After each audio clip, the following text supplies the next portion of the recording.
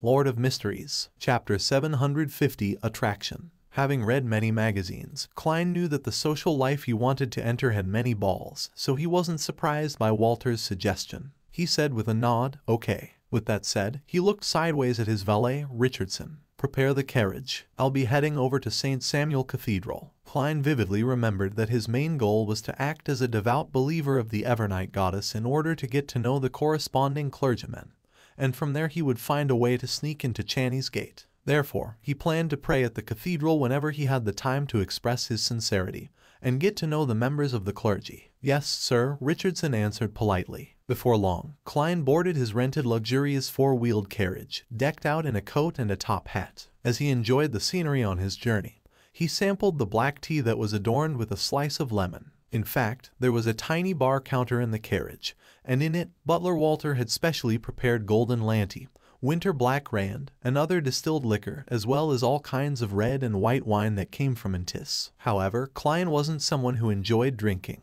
As a Beyonder, he didn't like the feeling of being tipsy. It made him recall the feeling of losing control. Therefore, he used the excuse of him heading to the cathedral so as to get his valet, Richardson, to prepare a pot of Marquis black tea. "If it's possible, I would actually like a cup of sweet iced tea. It's something from the south," Klein said half-jokingly to Richardson. "I will prepare it next time," Richardson immediately replied. Klein chuckled and shook his head. "No, there's no need. That wouldn't appear decent. Once I'm more familiar with the neighbors and have hosted a Daisy-styled banquet, we can prepare some sweet iced tea. Heh, I believe their children will like it." When Richardson realized that he had mistaken his employer's intentions, he hurriedly said in a fluster, "I will keep it in mind." It only took 20 minutes to go from 160 Buckland Street to the St. Samuel Cathedral at Phelps Street on foot. If it wasn't because he needed to hire a coachman and rent a carriage to project an image befitting his status, Klein would rather walk over to digest his food and strengthen his body. Soon, the carriage stopped along the square outside the cathedral. Klein held his gold-inlaid cane, got out of the carriage, and stopped there to enjoy the pigeons' dance. After entering the cathedral and coming to the main prayer hall, he passed his top hat and cane to Richardson. He found a seat near the aisle and sat down. He lowered his head, clasped his hands, and seriously and silently prayed. Richardson sat behind him to his side, putting the items in place as he glanced at the dark sacred emblem on the altar. He then closed his eyes. In the serene atmosphere, Klein felt his spirituality lightly scatter. He wasn't too surprised by this, because the praying masses in the cathedral would encounter something similar. The tiny bits of spirituality that carried pious beliefs gathered together to provide power to the Channy's Gate seals underground. After an unknown period of time, his spiritual perception triggered as he opened his eyes and looked diagonally across him. Standing there was an elder dressed in a black clergyman robe.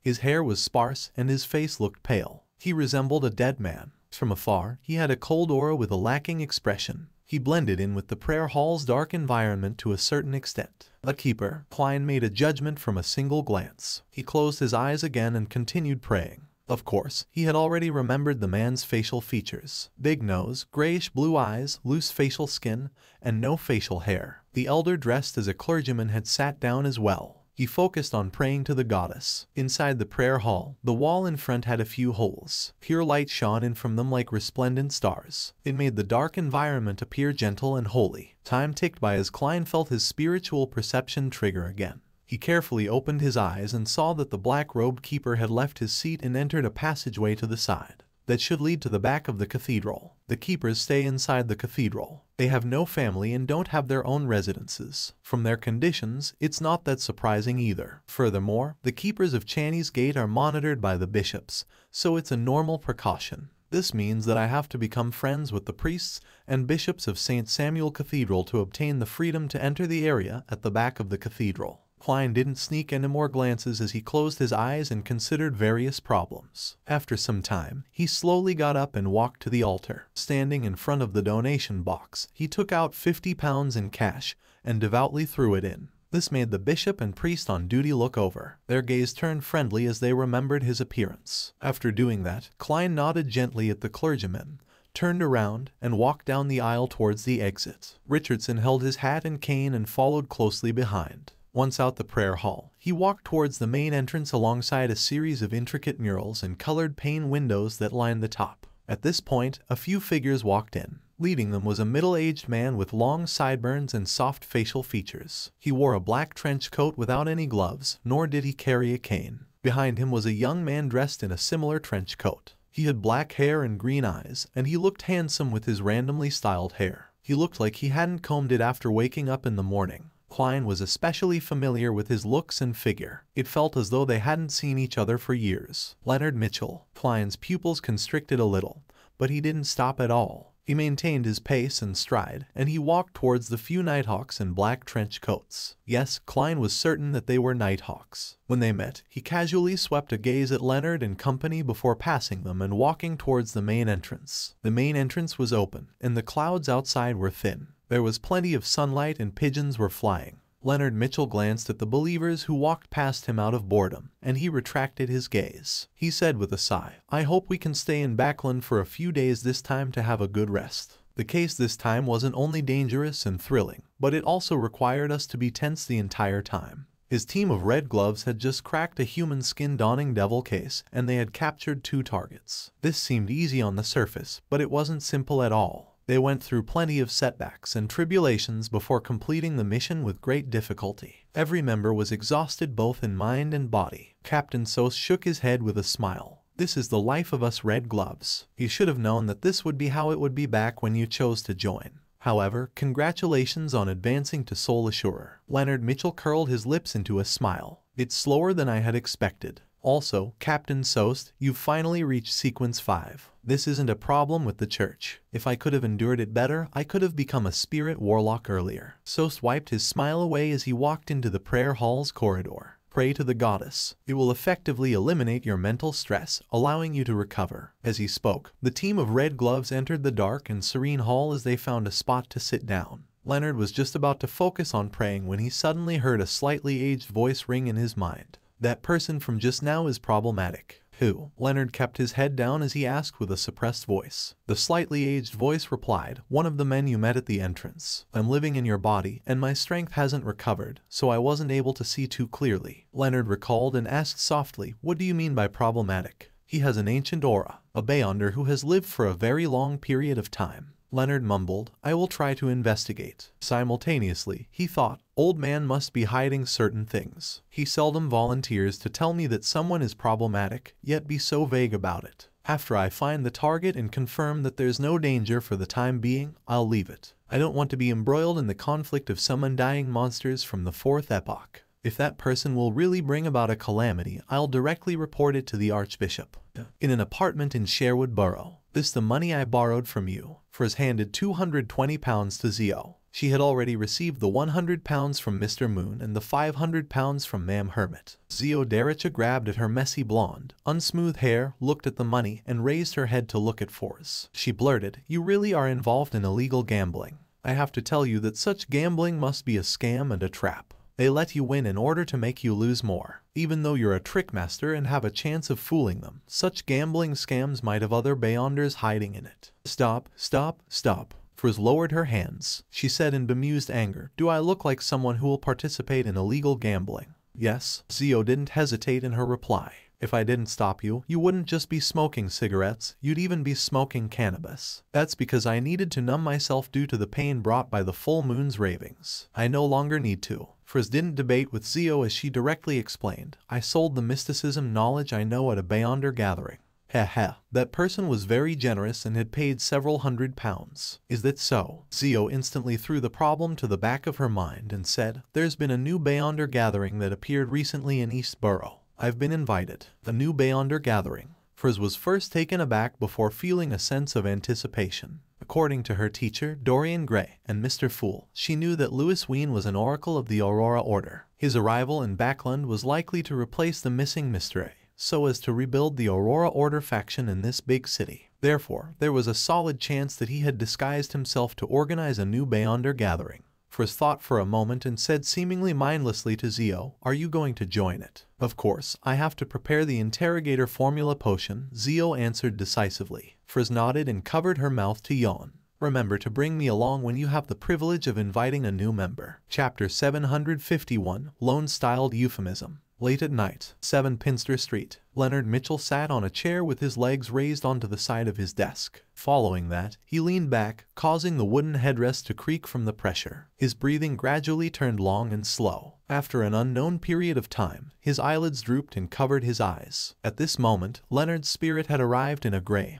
hazy world, but he was still in his bedroom. He flew to the window and saw thick gray fog blanket the nearby streets and extend outwards. It seemed to be embracing all of Backland. The street lamps along the streets and the warm light from the different houses appeared abnormally dim. They were only able to illuminate a very tiny region, and everything seemed to be tainted with a sense of blurriness. At the same time, blobs of illusory oval lights appeared as they enveloped a house in an intersecting manner, as though it was the source of their existence. This was the city through a nightmare's eyes. Leonard followed up on his previous investigations and leaped out the window in a nightmare state. He then flew to 17 Minsk Street. He didn't attempt to storm in. He stood at the door in the thick fog as he politely pulled the doorbell. Cuckoo, cuckoo. Dressed in her nightgown, Stellan Sammer opened the door. She placed her silver inlaid pleated fan at her chest as she asked in confusion and puzzlement, "Who are you looking for?" She was none other than Klein's landlord back when he was acting as Sherlock Moriarty. She was a blonde-haired, blue-eyed lady in her 30s. Leonard had already changed into a black and white checkered police uniform. He casually showed his identification and asked, "Do you know Sherlock Moriarty?" Trapped in the dream, Stellan's reaction was very slow. She asked after a few seconds, "Did something happen to him?"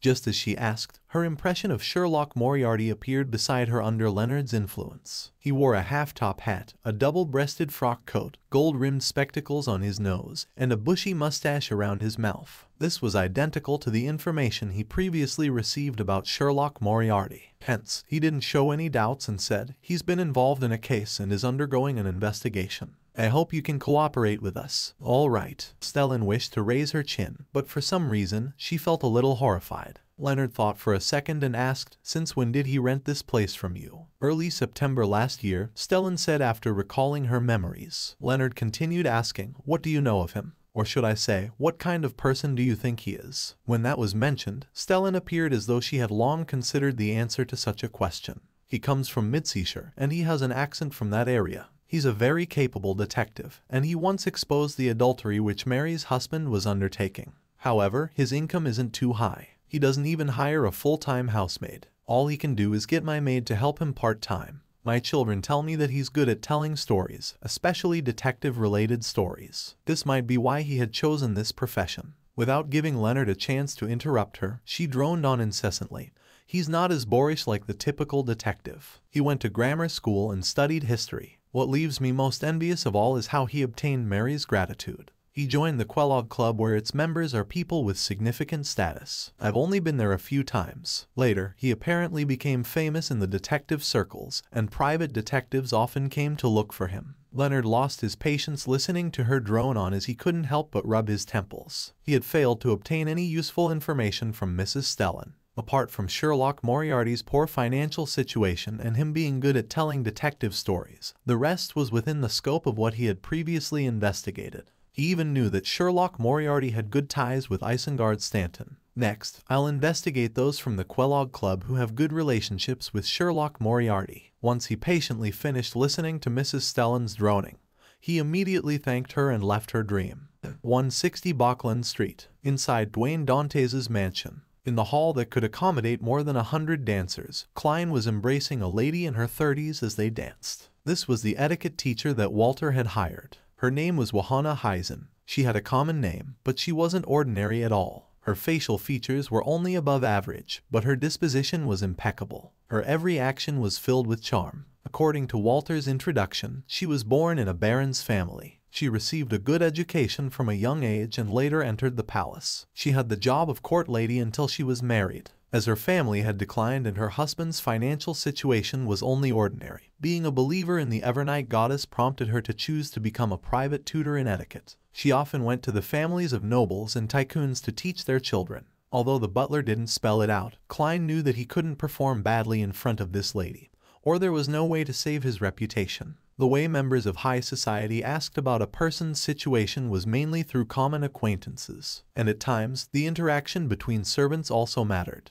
With nimble footsteps and graceful moves, the black-haired Wahana nodded approvingly. Mr. Dantes, it's hard for me to imagine you not having learned these dance steps before. In less than half an hour, you're as skilled as a noble who received education on this from a young age. It's all thanks to your teachings. Klein gave a humble smile as he wore a warm, humble look. With the clown's balance, dancing was a very easy matter for him. Wahana lowered her head and chuckled softly. You're a gentleman who can really make a lady happy. She immediately raised her light brown eyes and swept her gaze across Dwayne Dantes' silver sideburns and deep blue eyes. That's the best praise I've heard today, Klein replied with a smile. During this period, his feet kept moving as he spun Wahana gently around. Not far away, the hired quartet's melodious music echoed through the hall. He had the intention to have close ties with Wahana, not to improve his reputation, but because she was once a court lady. After Wahana corrected a minor mistake that Dwayne Dantes committed, she said, when inviting a lady to dance, it's not only a dance. You also need to converse. You can't be like two dolls unless both of you are so immersed in the dance and music's rhythm that you do not wish to speak. Of course, that's also a form of communication of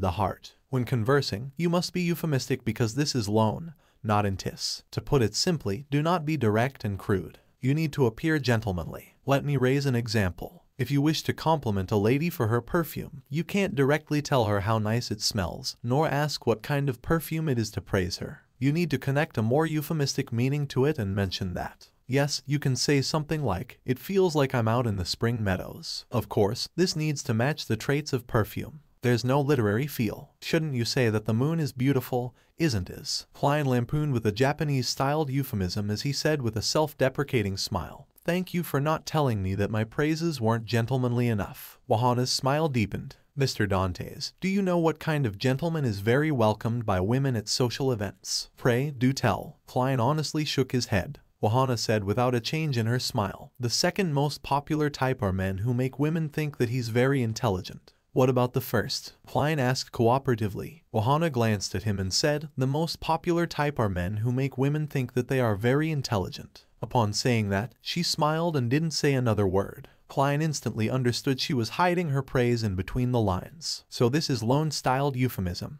It's not like in TIS where they just aim straight for the lower half of the body. That's what's written in papers and magazines. I have no way of confirming what real in TIS social events are like. Anyway, both countries often sully each other. The emperor's era does match that description though. Klein nodded in enlightenment. The 2-hour etiquette lesson ended in a harmonious mood. Klein walked teacher Wahana Heisen to the door with butler Walter and valet Richardson before giving her a tiny gift. It was Moonlight, a perfume from the Dream Company. It was mixed with grey amber, making it rather expensive. As for how much it was, Klein wasn't sure, as housekeeper Tanja was responsible for buying it. The payment was through her. Only when the £1,000 was almost expended would she come to him with receipts and a list for him to vet so as to receive fresh funds. The reason why Klein knew the company and perfume was that his butler had informed him ahead of time. It was to prevent him from appearing insincere if Ma'am Wahana were to ask. From this detail, he had a deep understanding of the use of a good butler. Watching the satisfied Ma'am Wahana Heisen leave, Klein held back the urge to rub his temples as he sighed inwardly.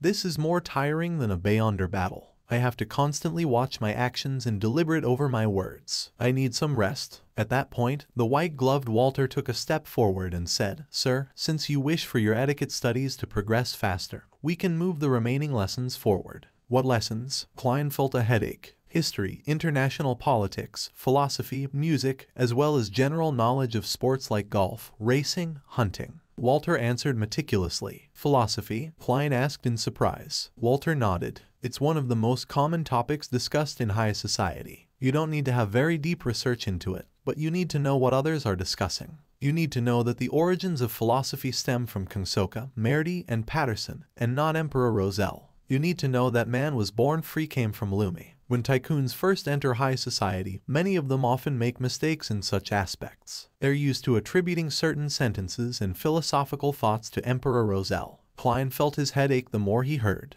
He forcefully smiled and said, I haven't got any matters to do recently, apart from my afternoon naps and heading to the cathedral. You can arrange the lessons to be at any time.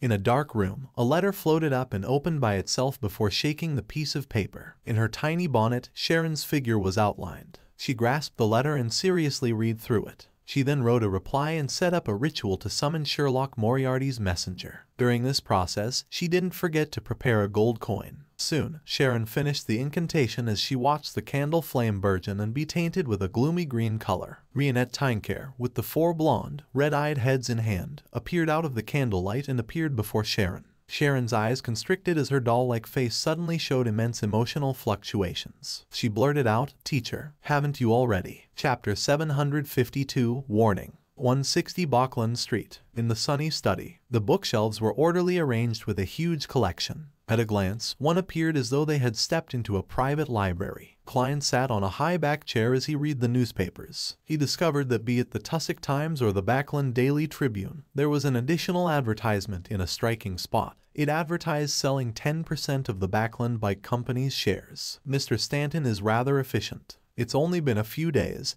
and he has completed the financial checks and evaluation." Klein silently reflected on the matter when his spiritual perception was triggered. He quickly activated his spirit vision and saw Rionette Tinker walk out of the void. She still held the 4 blonde, red-eyed heads in her hand, with one of them having a letter in its mouth. "It's likely a reply from Miss Sharon." As Klein had these thoughts, he reached out to receive it and nodded. "Thank you." As he spoke, he subconsciously glanced at the door because standing outside was his valet, Richardson. After tearing open the envelope and unfolding the letter, Klein quickly scanned it, confirming that it was written by Sharon. She indicated that she had no intention of buying biological poison bottle, and she might only consider it after a period of time if it was still available. She's in a tight financial situation. Or is she saving money to do something important? Klein casually thought and instinctively felt that it was the latter. This was because it was impossible for the demigod named Zatwin to keep staying in Bauckland. For now, Sharon and Merrick had escaped the pursuit of the Rose School of Thought, and with their Beyonder powers and unique traits about their sequences, it wasn't difficult for them to amass money in a relaxed environment. Furthermore, they seemed to be in charge of the illegal arms dealing in the Bravehearts bar, and they were the backers behind Ian. Just this alone would make them plenty of money. As he thought about it, Klein looked up and saw Miss Messenger's 8 red eyes looking at him intently. He jumped in fright, imagining that she was urging him to pay the debt he owed her. He cleared his throat and said, "There's no need to reply. I'll be paying the first installment within the week." Rionette Tinker's foreheads spoke one after another. "There's no rush. There's no interest. Miss Messenger is quite nice after all." As Klein sighed, Rionette Tinker vanished from her spot, returning back into the depths of the spirit world. After burning the letter and resting for half an hour, he walked to the door to inform Richardson to prepare the carriage. He planned on heading to the cathedral before his philosophy class in the afternoon. The journey there was smooth sailing, and Klein arrived at the square outside St. Samuel Cathedral after a few sips of tea. After gaining the serenity from taking in the sights of the pigeons, he strode towards the cathedral's main door, entered the prayer hall, and randomly found a pew to sit at. Like before, Richardson sat diagonally behind him with his master's hat and cane. As he emptied his mind during his prayers, Klein's spiritual perception was triggered once again. He instinctively opened his eyes and looked left. He saw the black-haired, green-eyed Leonard Mitchell. This Nighthawk wasn't wearing a trench coat. He looked casual with his white shirt tucked out while matching them with straight trousers and a black vest. Seeing the middle-aged man with gray streaks at his sideburns look at him, he smiled with a nod, retracted his gaze, and closed his eyes in a bid to pretend to pray. He wasn't worried that the man would discover that he was watching him, because he had only done a cursory sweep without any additional actions. Many believers present had similar actions as well. It was inevitable for a good-looking, dignified gentleman to attract some attention when he entered. Leonard Mitchell was someone who often attracted such attention, so he knew this very well. At this moment, the slightly aged voice sounded in his mind. "It's him. Heh, he didn't make my hard work of running over to the cathedral yesterday, and today be in vain." Leonard thought smugly as his expression remained stoic. Klein was also pretending to pray as puzzlement surfaced in his thinking mind. When did this fellow, Leonard, become so pious? Although he's definitely more pious than me, he's not the kind of person who would come to the cathedral every day. He would come once or twice a week at best. What's his goal for coming? He seemed to be observing me just now. Upon having this thought, Klein suddenly realized something. The grandpa in him is the angel of the Zoros family, which makes him an angel of the Marauder pathway. Blasphemer Ammon is a king of angels of this pathway. He could discover the gray fog and even tried to infiltrate it. So, it's very possible that the grandpa in Leonard can also sense the gray fog or the traces of its powers on me. Upon making this judgment, Klein immediately felt his heart in his throat. He felt like dangerous traps were surrounding him. He maintained his praying posture, and the eyes under his eyelids remained motionless. His entire person was calm and reserved, completely identical to the cathedral's atmosphere. After an unknown period of time, he slowly got up and walked to the altar. He came before the donation box and threw in a total of £50 in cash. Following that, he did the same as before, smiling at the bishop and priest on duty while nodding.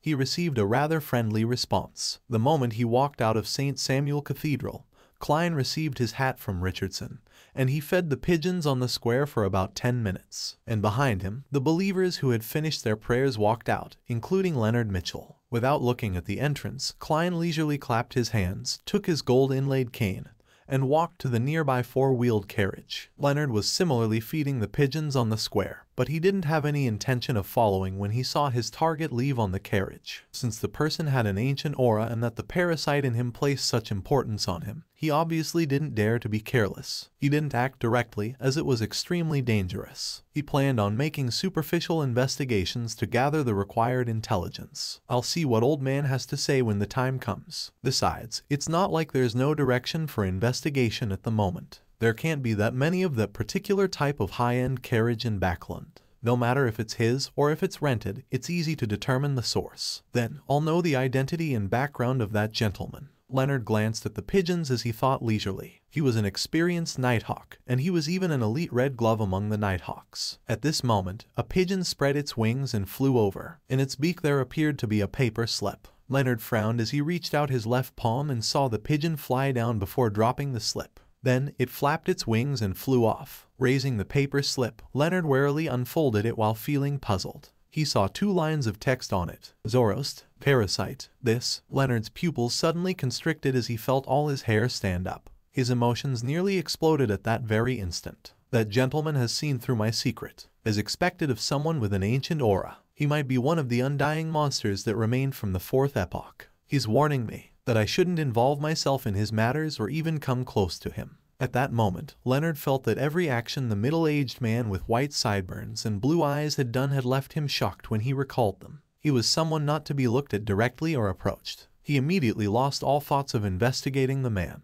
As he watched the pigeons land, he said with a suppressed voice, "Old man, he might be an old friend of yours. If you wish to investigate, then it's best that you wait till your strength recovers." Old friend. The slightly aged voice repeated the 2 words as though he found it suspect but couldn't be certain. Leonard quickly converged his emotions and chuckled. "So you're someone from the Zoros family." At this moment, about 100 meters away, at the intersection of Phelps Street and the other streets, the black-haired Dwayne Dantes, who had streaks of gray hair, leaned onto the wall as he slowly closed his eyes, hiding his wrinkled facial features in the shadows of the carriage. To the side of his valet, Richardson, a middle-aged man wearing a dark red coat and old triangular hat, appeared, bowing to his master before disappearing. No one saw this illusory figure. The carriage slowly turned as a flock of pigeons flew up from the square. After returning home and entering the room with the huge balcony, the silent Klein finally heaved a silent sigh of relief. If Leonard didn't accept the warning because of the grandpa's bewitchment, he planned on writing another slip with the contents, "I know where Blasphemer Ammon is." In between the lines, it means I'll tell Blasphemer Ammon that there's a Zoroast family angel here if you foil my plans. This wouldn't make the grandpa believe that Dwayne Dantes was so weak that he had to rely on others to fend him off. It was more of a friendly warning that wouldn't number beyond 3 times, a form of respect towards an angel. If 2 warnings weren't enough to rein him in, there was no other choice but to inform Blasphemer Ammon. Yes, there's a very high chance that this would scare them. There must be other ploys or difficulties for this grandpa to choose to parasitize in such a shallow manner. He likely doesn't wish for me to flip the table. Heh, this matter is all thanks to Erodes. If he hadn't informed me ahead of time that Leonard has a marauder angel, I definitely wouldn't have noticed that I've been targeted, much less have the suitable excuse and method to warn them. Klein thought calmly and didn't show the anxiety or flustered state from before. As he relaxed, there was a knock on the door. His valet, Richardson, said, "Sir, the butler wishes to seek an audience with you. Please invite him in." Klein left the balcony and returned to the half-open room. The white-gloved Walter entered and said, "Sir, your philosophy teacher, Mr. Hamid, is here." Philosophy classes. Klein rubbed his aching temples. He had previously heard from Walter that Mr. Hamid was a believer of the Lord of Storms. It was the same for the famous scholar, Lumi, as well. Many of the philosophers in the Loen Kingdom shared the same faith. This made him rather surprised because, to him, believers in the storm were irascible bros. From the looks of it, I have to change my stereotypes and subjective impressions. The prerequisite to being a philosopher is to not have a wife, or not have a cordial relationship with their families. As Klein lampooned, he straightened his clothes and walked to the door. He said to butler Walter, "All right, I'll head over there now." Chapter 753 Bishop Visits. After the philosophy class, Klein had a feeling as though he hadn't slept in 3 days. His mind was filled with names and concepts like skepticism, metaphysics, a priori and a posteriori, nominalism, Roselle socialism, existentialism, and positivism. If it wasn't because the original Klein had studied history, which included some mastery of philosophy, he doubted that he had the ability to last through the lesson. This wasn't his college lessons on Earth. They were one-to-one, making it impossible for him to sleep, daydream, or read novels on his cell phone when he didn't understand the content. Actually, Mr. Hamid was quite different from what I had imagined. He was humorous, candid, and extroverted. His lesson wasn't dull, making him unlike a philosophy teacher. He also doesn't possess the stereotypes of a Lord of Storms believer. Klein rubbed his temples, turned to leave, and walked to the staircase. He returned to the 3rd floor as his valet, Richardson, followed him in silence. During this process, he discovered that his servants were busy with their own duties. None of them were lazing about, and they would only stop when their employer walked past. They would bow and greet him, clearly indicating how well-mannered they were. Tanja is very capable when it comes to the arrangement and management of household matters after all. Klein walked through the corridor on the 3rd floor and walked to the half-open room. Before he walked in, Klein saw butler Walter hanging 2 double-barreled hunting rifles on the wall, making the interior have a raw and bold feeling. This was a decoration every tycoon's home had. It's very easy to get approved for a hunting license. A double-barreled hunting rifle is potent, enough to allow the servants to fend off any criminals who wish to burgle or kidnap me. After hanging the rifle up, Walter took 2 steps back and observed the hunting rifle. He then took out a golden pocket watch from his inner pocket. He opened the pocket watch and looked at the lid's interior. His stern, old-fashioned face softened significantly. Klein coughed gently to inform his butler before pushing open the ajar door and walked in. Walter closed the pocket watch, returned to his spot, and bowed. "Sir, we applied for 6 hunting licenses and bought 6 double-barreled hunting rifles and the corresponding canister cartridges." Klein had death knell hiding under his armpit, so he didn't mind it too much. All he did was nod as a form of acknowledgement. He then revealed a warm smile and asked as though having a casual chat. "Back when I saw the information from the Family Servant Assistants Association, I noticed that you already have a wife and child." A butler was the assistant to the employer. He was a confidant that knew many matters, therefore, establishing rapport with the butler was something every employer had to do. Klein didn't wish to be an exception. Furthermore, he remembered Arod's mentioning that butler Walter could result in additional developments. Walter answered in all seriousness, "Yes, back when I was a servant at the Viscount Conrad's manor, I had to have constant contact with a lady due to work.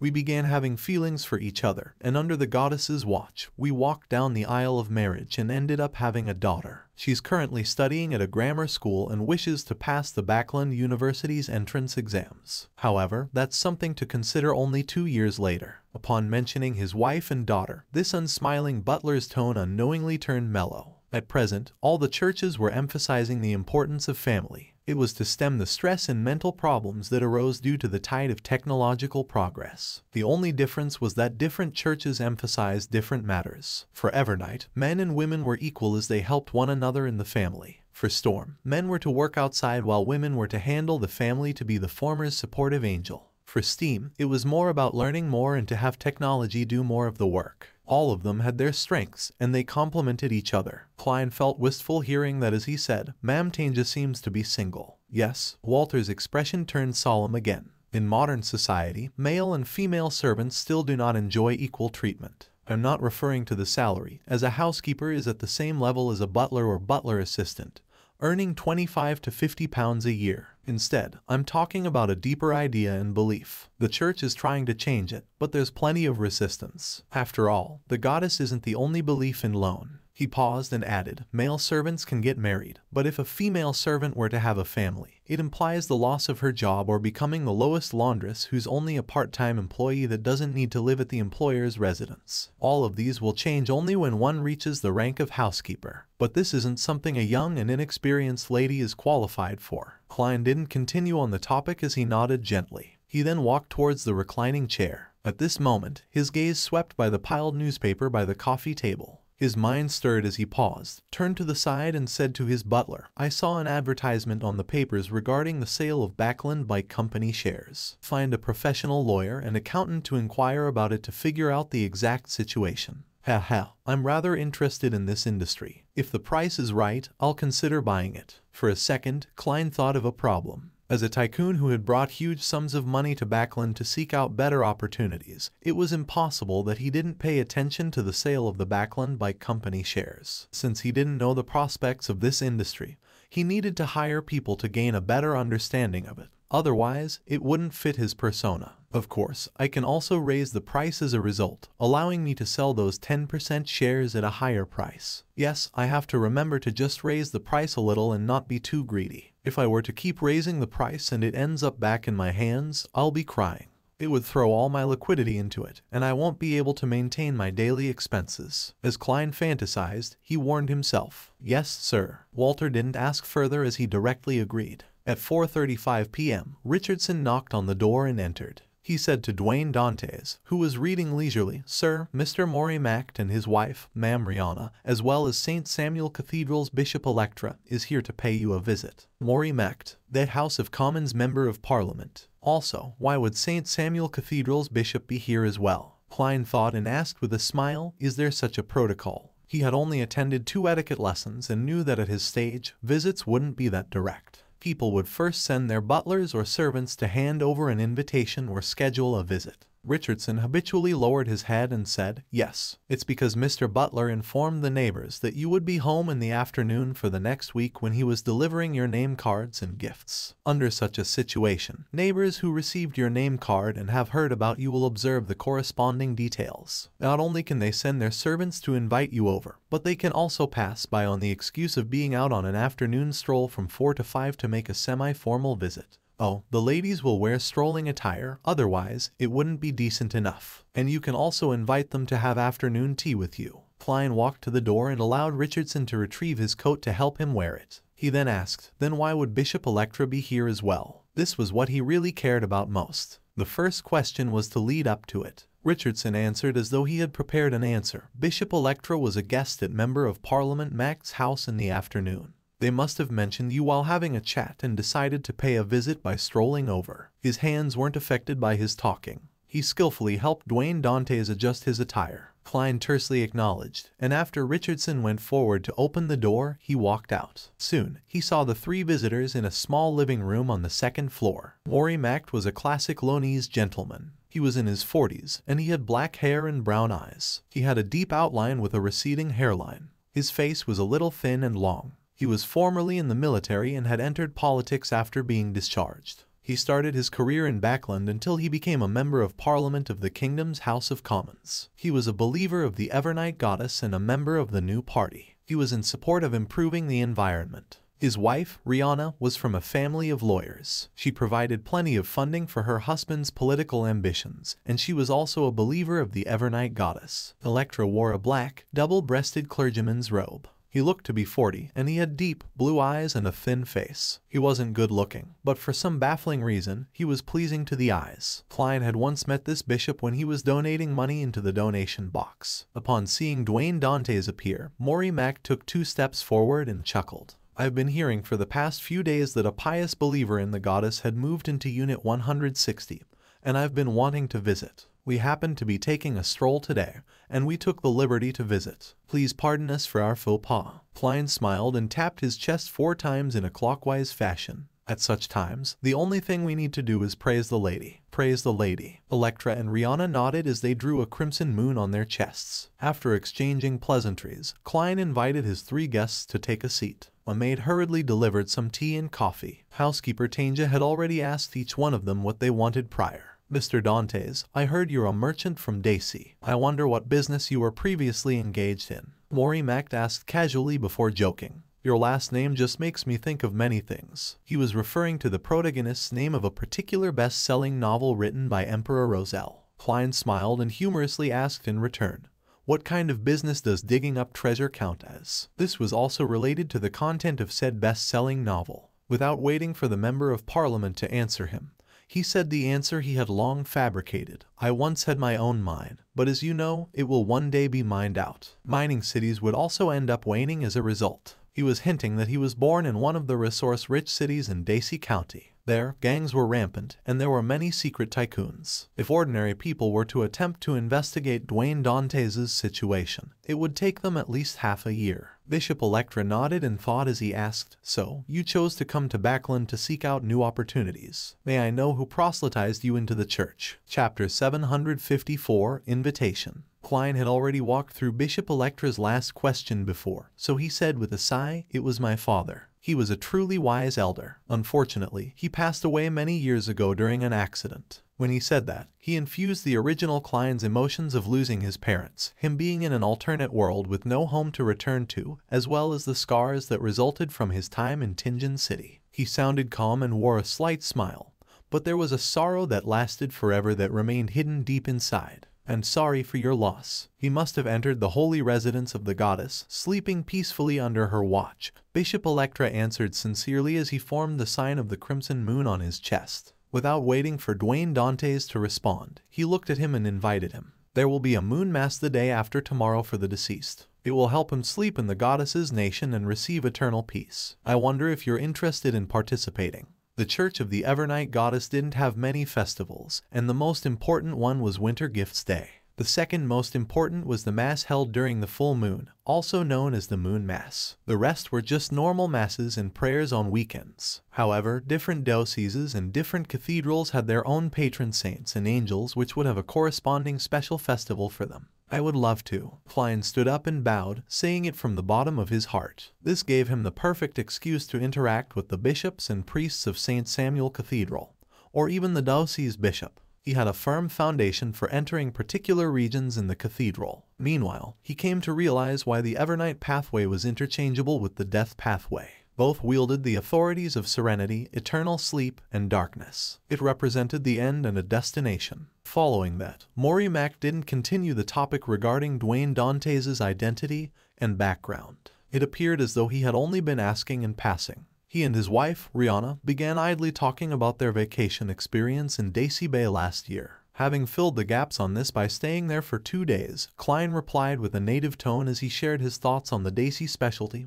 roasted fish. During this process, he also pretended to unintentionally mention his hunting activities while he was doing business in West Balam, and how he was extremely familiar with the primitive forest over there. This was to build up the necessary foundations for the second layer to Dwayne Dantes' identity. Furthermore, West Balam was different from East Balam. The colonial factions from Loen and Intis were on par, allowing for frequent conflicts. Even the actively controlled regions would experience changes from time to time. To investigate the activity trajectories of a merchant or adventurer wasn't easy at all. This was even more so the case when Dwayne Dantes was likely using a fake name. As for his hunting experience in West Balam's primitive forest, Klein didn't randomly fabricate stories, nor did he plagiarize articles from the magazines or newspapers. He used what the Fogsea's strongest hunter, Anderson, had previously mentioned regarding his glorious deeds as a blueprint. He drew on the details and abandoned the main storyline. What he fabricated was partially true and fake as well. Upon hearing the thick anacondas, man-eating fishes, and flowers which could capture their own prey in the forests, Rihanna would let out gasps from time to time, looking afraid but also eager to know more. As for the member of parliament and bishop,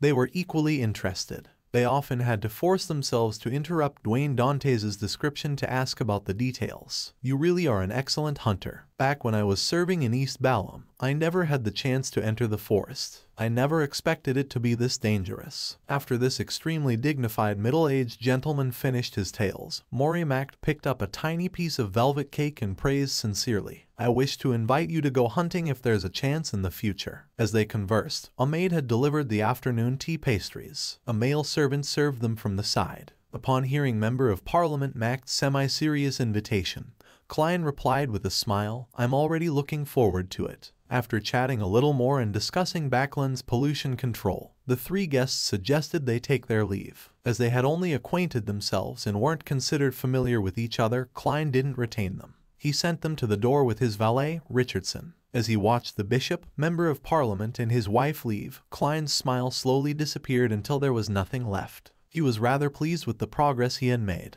Bishop Electra was directly related to the Church of the Evernight Goddess, which was the main goal for him to return to Backlund. Maury Mac was a discharged soldier and a Member of Parliament at present. Without a doubt, he belonged to certain military officer clubs, and he would be beneficial to his continued investigation of the Great Smog of Backlund. Next up, I should slowly deepen our relationships. Klein returned to the small living room and saw that the maid had taken away the remaining pastries and tea. He originally planned on having a little more.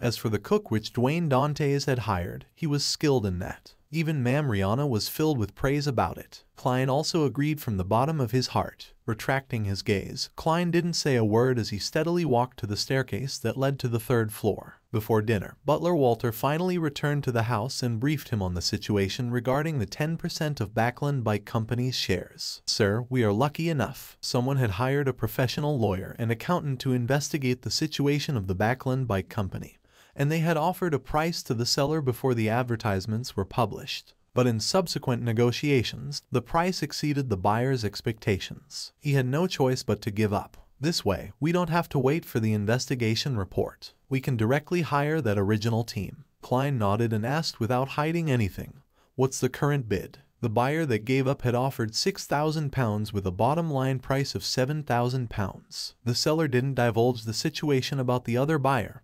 However, from the feedback from various channels, it's at least £8,000. £8,000. Not too bad. Should I raise it a little more? If I were to raise the price a little and the other party just gives up, wouldn't it be awkward? Klein nodded slightly and said, "Give me the corresponding report. I'll consider it." After flipping through the report and having dinner to accentuate his extravagant but brilliant image as someone who did solid work, Klein turned his head to Richardson and said, "Prepare the 2-wheel carriage. I'll be making a trip outside." He originally imagined that Richardson would ask him in surprise. A 2-wheeled carriage didn't seem befitting enough, but to his surprise, his valet answered politely after flashing a curious look, "All right, sir," submissive and never asking why. That's also considered an advantage. Klein sighed inwardly as he waited for Richardson to return to help him wear his coat. After getting on the 2-wheeled carriage, he directly instructed, "Let's circle around the Backlund Bridge area and East Borough." Richardson still didn't ask about his master's motives and just got the coachman to steer the horses carefully. As the carriage passed through Sherwood Borough, it arrived in the Backlund Bridge area under the illumination of the street lamps. Klein didn't give a destination,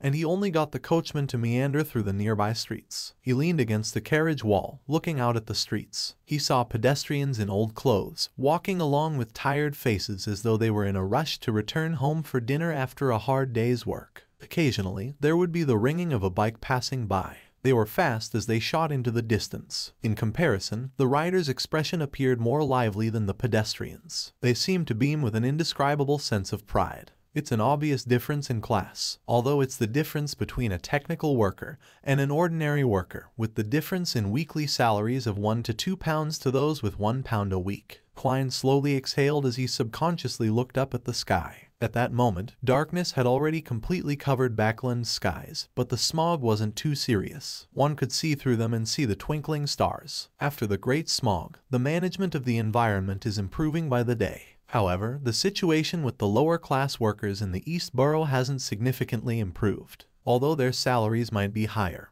and their working hours have improved due to the large number of people surging in, prices have risen across the board, reducing the effects of the salary hike. The improvement in working hours have just gone from 15, 16 hours to 11, 12 hours. They're just fixing the problems with the greatest problems. As for the other problems that didn't rear their ugly heads, they're neglected. Yes, the kingdom is still undergoing reforms. Many things haven't been straightened out. Klein watched as his thoughts drifted until the carriage left Sherwood Borough.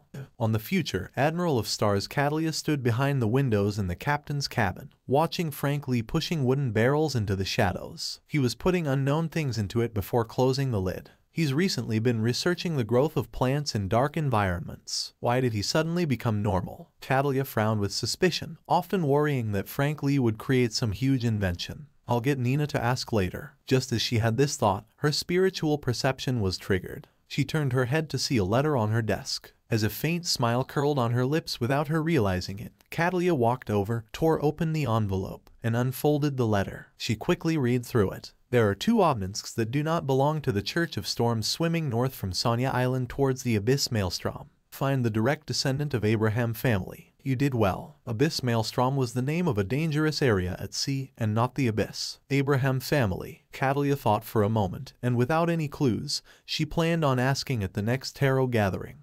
The next morning, after dividing again if he should raise the price again, Klein said to butler Walter, hire that team and continue the negotiation. My bottom line is £9,000. All right, sir. Walter then immediately said with an apologetic look, something happened at home, and I wish to have half a day off. No problem. Do you need any help? Klein asked gently. Thank you for asking. I can handle it, and it's not too urgent. I will first handle the matters regarding the share negotiation first, Walter said sincerely. Klein didn't ask further as he nodded and permitted him to take time off. After his butler left the room, Klein turned to look at Richardson and asked, did Walter meet anyone earlier this morning? Mr. Butler received a letter, Richardson replied without hiding anything.